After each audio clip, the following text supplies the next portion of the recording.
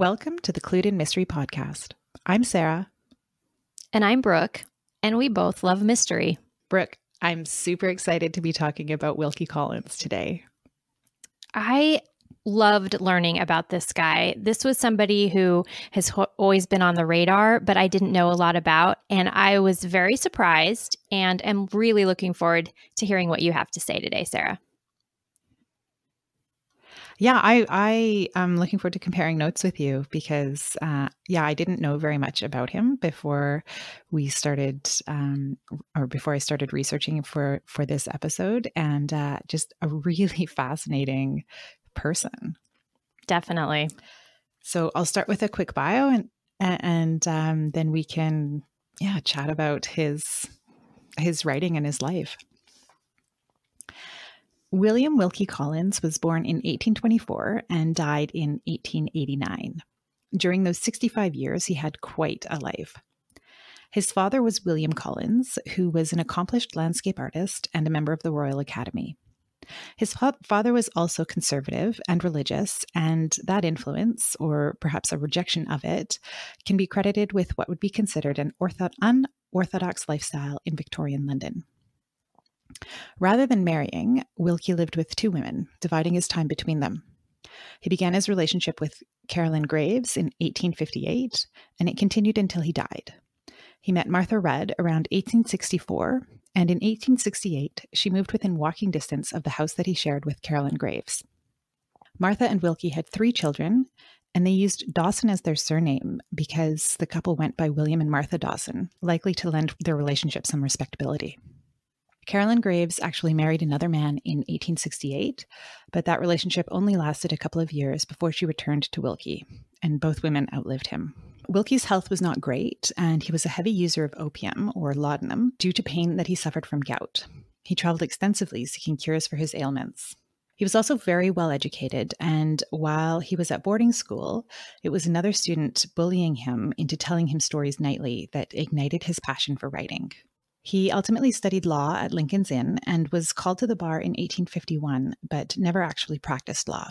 By then, he'd already published several stories and a novel, and around that time, he began working with Charles Dickens, with whom he formed a very close relationship, and they worked together on plays and other creative works. He continued writing. 4 of his novels, including The Woman in White and The Moonstone, were published in the 1860s, and it was those that brought him the most fame. The Woman in White was so popular that merchandise, including clothing, perfume, and music, were named after it. As with many of the authors that we've looked at, he was very prolific, publishing at least 25 novels, more than 50 short stories, and at least 15 plays, and more than 100 nonfiction pieces, though I actually found higher numbers for the novels and short stories in a couple of sources, so I'm not sure what the actual total was. The Moonstone, which was published in 1868, is considered to be the first modern English detective novel. And The Woman in White is regarded as a sensation novel, which I think is a precursor to psychological or domestic thrillers, because the plots involved conspiracies and secrets. By 1870, he was, according to one source that I found, the most famous writer of English fiction. Interestingly, the first novel that he wrote was only published in 1999, so 110 years after he died. Researchers believed that the novel, which was called Ioláni, or Tahíti As It Was, a romance, existed based on references in Wilkie's letters, but no evidence was found of it when he died. Although subsequently researchers traced it from a playwright who had worked with Collins to dramatize his stories and novels. After the playwright's death in 1899, the manuscript was auctioned in 1900 and 1903, and then held in a private collection until 1991, when it was made available for auction again and published in 1999.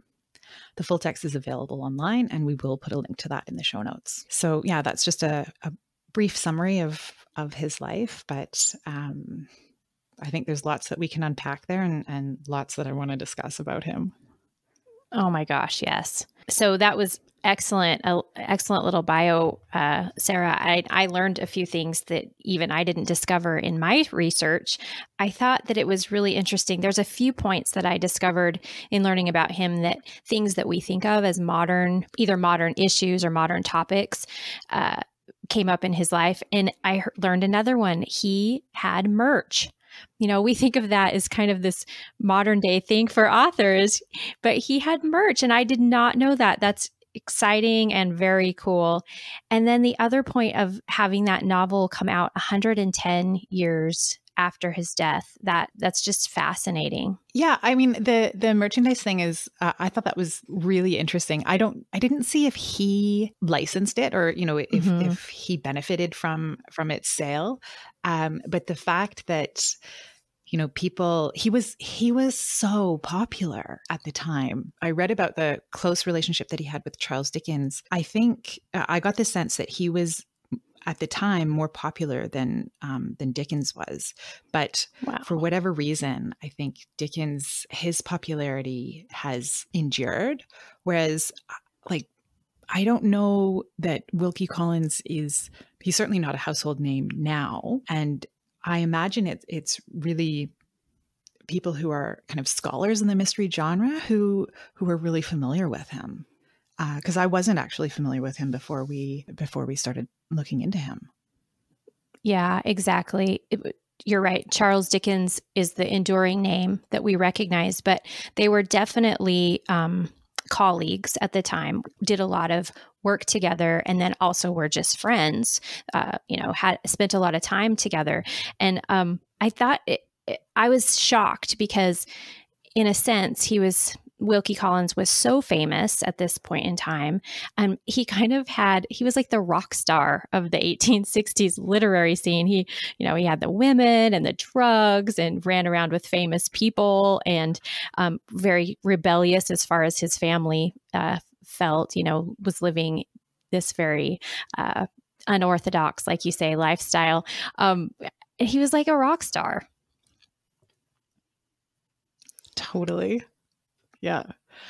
And yeah, I mean, like you say, he and Dickens were colleagues, and The Women in White and the Moonstone were both serialized in Dickens magazine. So Dickens founded this magazine all the year round, initially to promote his own work, and I think A Tale of Two Cities and a couple of his other works he serialized in that magazine, but then also works of other authors and including Wilkie Collins. And then I think they, collaborated on stories, the Christmas editions of this magazine. But there's a lot of reference to how close that relationship was. Definitely. And that brings up one of those points that I was thinking of that we think of as a modern situation that clearly is not at all, because both Dickens and Wilkie Collins, they kind of utilized their creative work in as many different formats as they could. They serialized their stories, which came out in Dickens publications. Then they would create book editions of them when the story was complete. And then many times they would have a stage adaptation. So they were similarly to what authors do these days, where we want the ebook format, the print format, an audiobook, and then fingers crossed, some film network comes along and you could sell some film rights. I mean, this was happening clear back in the 1850s and 60s. So certainly nothing that we've come up with in modern times. Yeah, I thought that was really interesting as well. And then I also thought it was interesting that Dickens started this magazine to publish himself.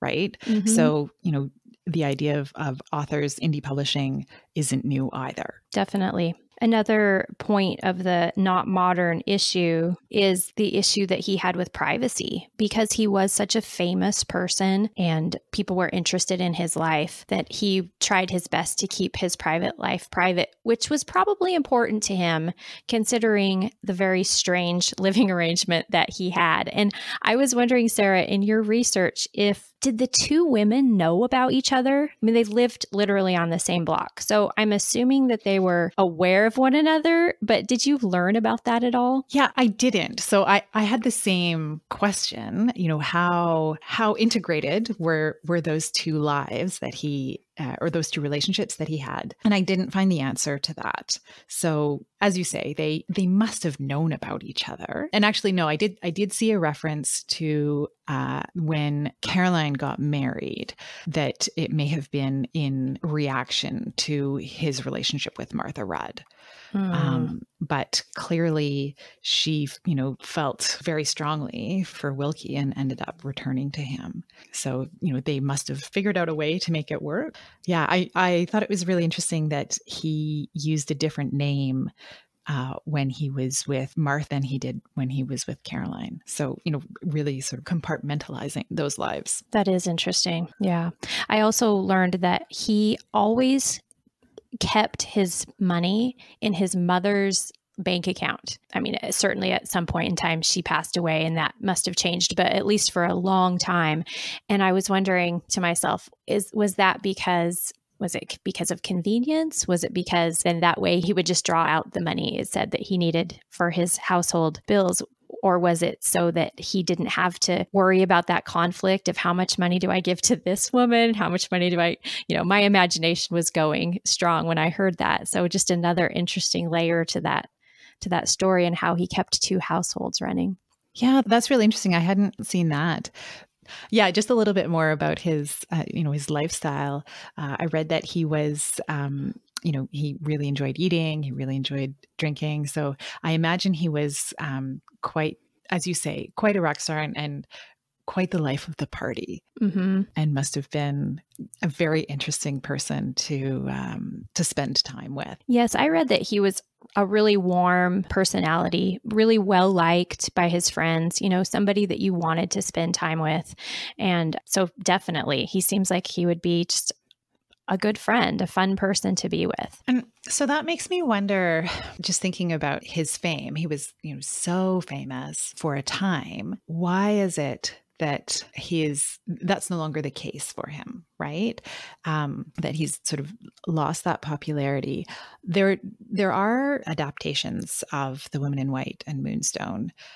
So, there was one of each of those, I think, in the early 2000s. And then more recently, BBC did adapted both of them again. So certainly enduring stories. And they really set precedent, I think, for the kinds of entertainment that we enjoy now in terms of the mystery books that we read, whether it's a psychological thriller or detective mystery, right?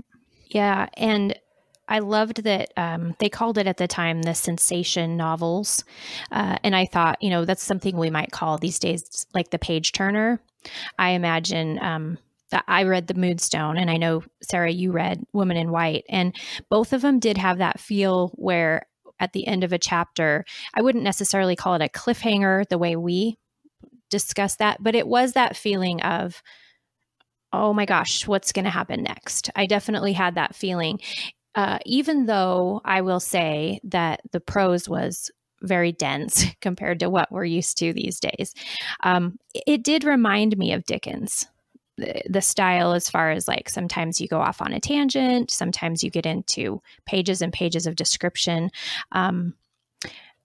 What was your opinion, Sarah? Did you get the feeling that was a style of the time, or do you think that he sort of had that similar style because they were friends and working together? Yeah, I think that's a really good question. And it's probably a little bit of both, right? I think I imagine that both Dickens and Collins kind of drew inspiration from each other in terms of their writing styles.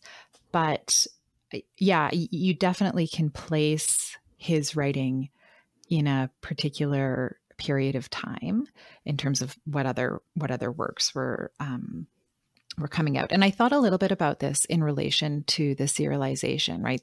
I think it was, I can't remember if it was 16 or 20 parts that The Woman in White was serialized over. So it's a fairly long book.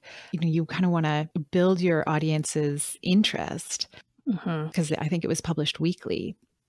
And so I can see why it was written that way. I would be curious to know where those breaks were in terms of, how much was published in each issue of the magazine. Yes. But yeah, I'm with you. With the prose is pretty dense. It's if you're not, it's not at all like what we currently, lots of description and a fair amount of interjection. What actually, one of the things that I thought was really interesting about The Woman in White is that it's actually told from multiple points of view. Mm-hmm. So at the beginning, it's explained that there are many people who observed the story. So it's told at the beginning from the perspective of this art teacher who's sent to tutor some students. And then the point of view changes as different people come into the story. I couldn't think of any other examples of early writing that used multiple points of view. I didn't read anything of the Moonstone. Did it use multiple points of view? It does. Yeah, it's the same idea. It's a little more compact in that I can't recall exactly how many, but maybe 3 or 4. So it rotates through the different points of view. And I was a little disappointed because when I read the description of it, it said it was an epistolary novel. And Sarah, that I'm a fan, and you write an epistolary series. So I was very excited about that. But I think that was sort of an inappropriate sell. And I would not call it that. I would just say it's simply multiple points of view. But I would agree with you. We haven't seen that before in these earlier works that we've discussed. So perhaps that's another one of his pioneering story devices. I mean, if he wasn't the first, he would have been amongst the first to use multiple narrators, right? Mm-hmm. I want to watch actually one of the adaptations. I didn't have a chance to do that, but it would be interesting to see kind of how visually some of these stories are told. I would definitely like to. As you said, I didn't have time to, but that's kind of on my list of films to look for. I would really enjoy that. And, you said earlier about why did he not stay as a popular literary figure and Charles Dickens did? And one thing that I read was that honestly, he didn't really go out on a high note. His work sort of fell out of favor.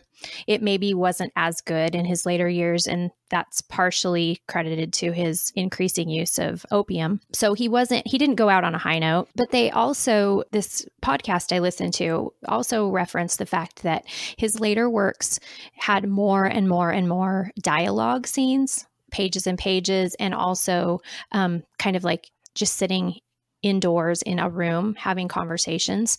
And they believe that was partially because it made it easier for him to adapt those works into stage presentations. It was kind of like writing a script, but it made the novels less satisfying because your characters are in one place, sitting in a room talking. So I wonder if that contributed to the fact that, his public kind of lost interest in him, and then he sort of fell out of favor, and we just didn't remember him the way that we did some of his colleagues. I did read that as his health declined, kind of so did his writing. Mm-hmm.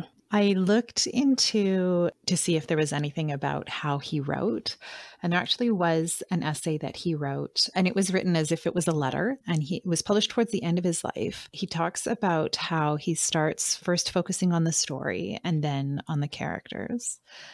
And then he drafts without focusing on the details, but there are several stages of revision where those details are added in. And I thought it was really interesting because the process to me didn't sound vastly different from how I think a lot of people write. Right?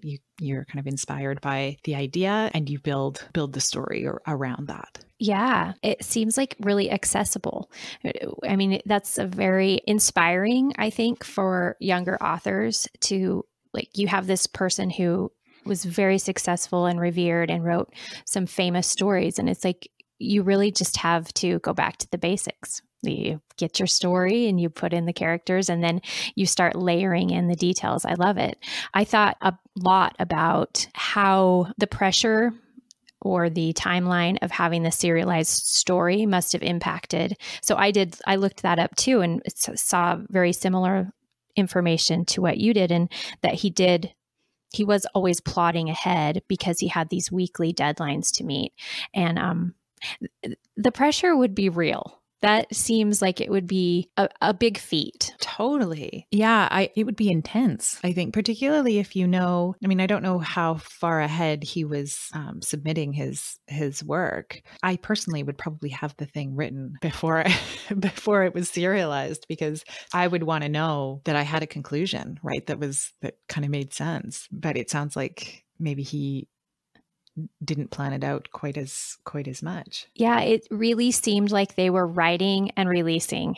And so I had the exact same thought, Sarah, like, oh my gosh, you're writing into the dark quite literally, because would have this pressure. It's like those television series that we see, and sometimes you're like, are they making this up week by week? Well, they quite certainly might be, because this is just how the pressure of something like that would be. So I don't think he had it done ahead of time, at least for, some of the work. I think he was writing it as he went. And that is very impressive to me. And I think that for a lot of people who write novel length works, they would never be able to produce a story like that. So we really have to give him his props for being able to pull that off. And Dickens and the other people who were doing, Doyle certainly was working on that with the Sherlock Holmes. So it's very impressive. Yeah. As I was learning more about him, I was thinking it would force you, I think, to write well. Right. I mean, there would be a lot of pressure. You kind of you must be thinking about writing all the time, like thinking about the plot, even if you're not physically putting words out onto the page. You must have spent a lot of time just thinking about his stories, so that when it came time to getting them out, it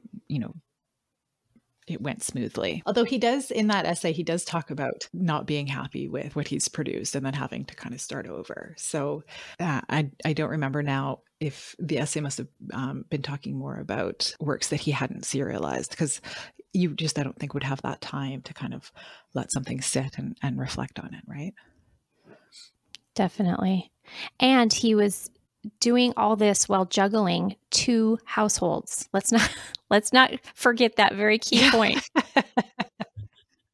Yeah, no, totally. And his fame, attending dinners and I think he went on literary tours. I think he went to North America at least once on a tour to talk about his writing, which there were probably not a lot of authors who did that. Right. So this was a really interesting person to learn more about, Brooke. And, I'm definitely going to check out at least one of the screen adaptations of his works. And I'd love to compare notes after we've done that. Yeah, that sounds great. I'm so glad that we decided to research Wilkie Collins and to kind of round out these pioneers of the mystery genre, because he definitely was a huge contributor. Absolutely. And I think it provides some really good context to kind of understand how the genre emerged and evolved.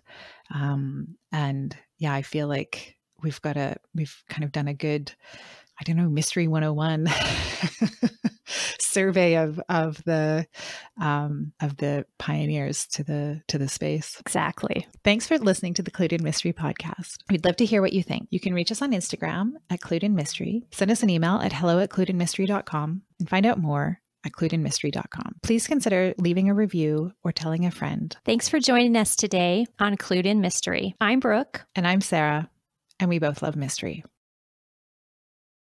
Clued In Mystery is produced by Brooke Peterson and Sarah M. Stephen. Music is by Shane Ivers at silvermansound.com. Visit us online at cluedinmystery.com or social media at Clued In Mystery. If you liked what you heard, please consider subscribing, leaving a review, or telling your friends.